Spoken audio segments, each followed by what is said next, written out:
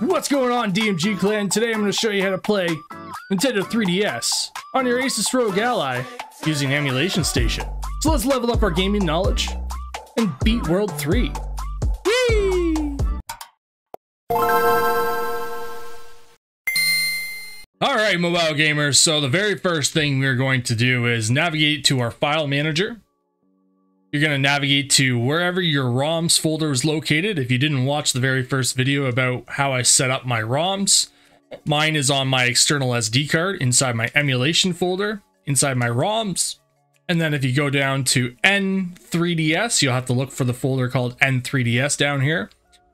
This is where all of my games are located. So you just copy all of your .3ds files in here, and then all of your games will load into Citra. The next thing you're going to do is navigate to this PC. You're going to navigate to OS, to users, whatever your username is. So if your name is Bob, then you're going to navigate to Bob, or Jimmy. Yours is going to be Jimmy. Mine is I'm New. Not sure why my name is still I'm New, but that's what my name was way back many moons ago.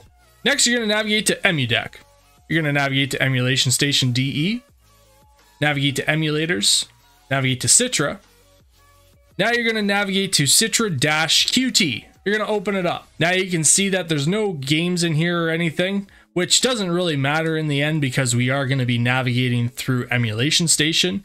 But if you wanted to actually just navigate through Citra nightly, that's all up to your preference. So you can just double tap on the screen, navigate to wherever your games directory is, which mine is in my emulation, ROMs.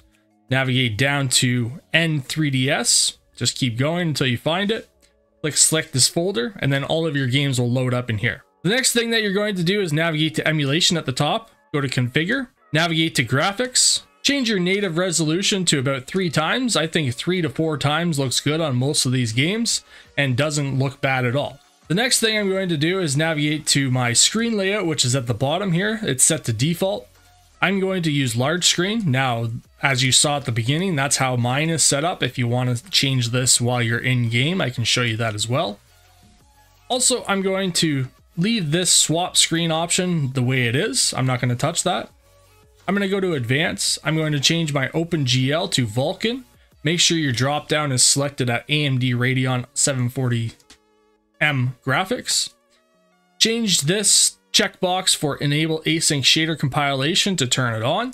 And the reason for that is because it helps with any stuttering or anything like that, which I've noticed with a lot of games. If you don't have that on, they do stutter and slows down for a couple seconds. But if you turn that on, all your shaders and everything will compile in the background, which this device can handle. Audio, you don't really need to touch. Controls, this is a major thing that we do need to touch.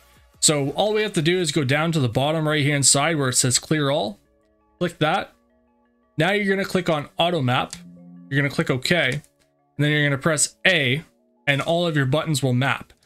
The reason why you have to do it this way is because the configuration file didn't save properly through EmuDeck. And if you do it this way, it will save correctly.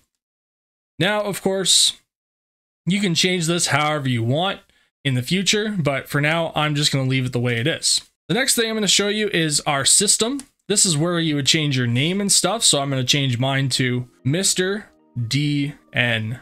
And then my birthday is January 9th.